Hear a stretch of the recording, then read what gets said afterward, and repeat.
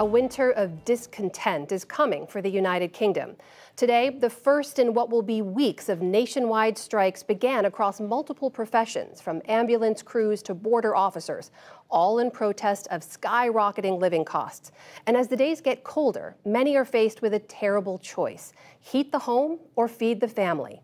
From Whitehawk, one of the poorest districts of Brighton on the south coast, special correspondent Malcolm Brabant reports. Sue Meechan is cooking up 300 hearty meals. Her kitchen is in the vanguard of the fight against hunger in this social housing complex and beyond, as millions of Britons are forced to cut back on life's essentials, food and warmth. 100% it's cooked with love, and it's made for these people that really are what I call the forgotten people. People don't care about them, but we do, and that's the main thing. Taste it, Mother. Hi, Grandma. Janet Cronin's non-profit provides home deliveries because the local authority can no longer afford to run the service. What's your assessment of how bad the cost of living crisis is? Pretty bad. It's dire. There's just so many things. You can't even have your heating on. You've got to be careful. Do I eat? Do I put the heating on? And I'm the same. Like, I haven't got my heating on that much. Food price rises have been the sharpest they've been for more than 40 years. And this element of inflation hits the poorest hardest because, proportionately, they spend more of their income on food than the better off. Single mother Natasha Bell is heading for a handout. Once a music business executive, she fell on hard times and into the red. A non-profit, Christians Against Poverty, helped to get debt collectors off her back.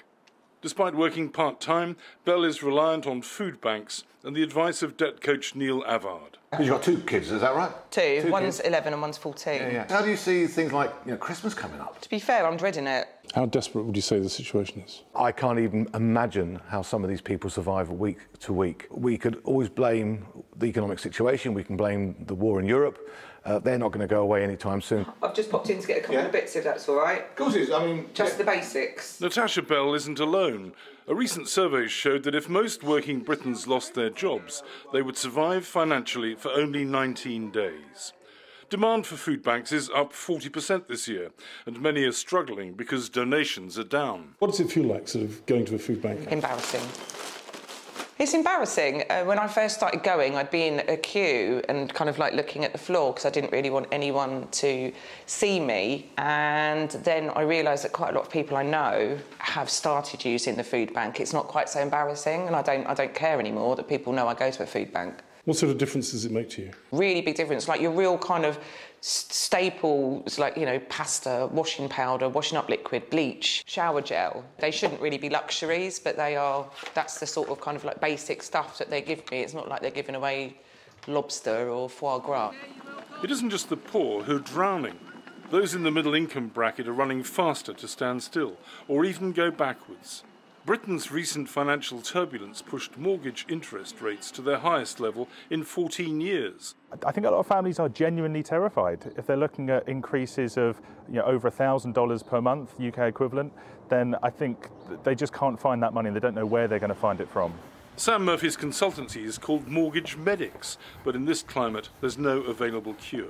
The typical mortgage payment might be about $2,500 per month.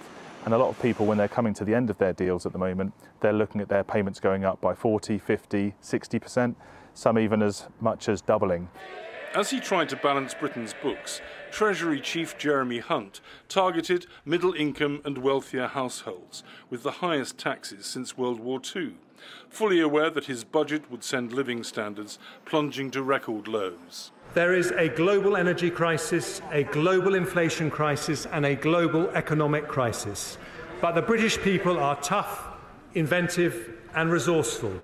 Some of the $67 billion hole in Britain's finances was created by the fiscal mismanagement of Conservative Premier Liz Truss, kicked out after just 6 weeks.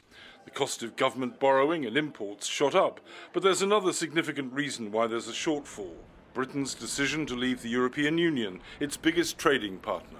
Independent empirical work suggests that as a result of Brexit, UK GDP is of the order of 3 to 5% lower than it would have been otherwise. Professor Michael Gaziorek is director of the UK Trade Policy Observatory. Economically, we are taking a hit, and there's no doubt that we are taking a hit, but there are political reasons for wanting to make that decision, which is to do with sovereignty. So it becomes a trade-off. Recent suggestions that Britain might seek a closer relationship with Europe have been dismissed by Rishi Sunak, the country's third Prime Minister in the past 6 months. I believe in Brexit, and I know that Brexit can deliver, and is already delivering, enormous benefits and opportunities for the country. I think Britain's very broken. I think it's a banana republic. It's not all about business, and it's not this trickle down. It doesn't trickle to anywhere. It trickles into the yacht or a holiday or a speedboat. So I don't know. It's not trickling down to, you know, us having like a fantastic kitchen. To serve people like former bodybuilder and window cleaner Dave Blythe, whose leg was amputated 4 years ago because of a blocked artery.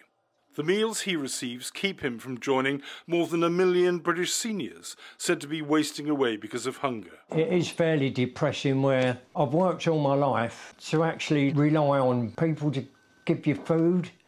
It doesn't make you feel too good.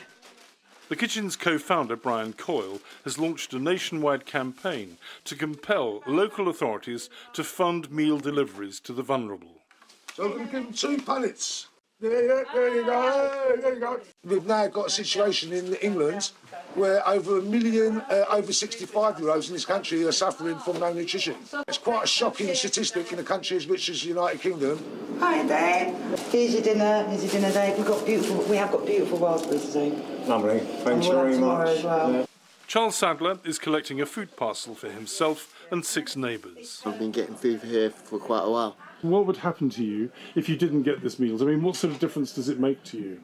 Well, it stops you from going hungry. But I'm blessed, OK? Across town, debt coach Neil Avard is delivering a welfare package to someone who's housebound. He believes many people have cut back right to the bone. You can budget and get your expenditure right down, but I'm now coming to a point where I'm finding, actually no, you're in negative expenditure and you've cut down or cut back on everything. And that's going to be a big problem unless the government steps in with more help for people, you know, with heating grants and food grants and things like that.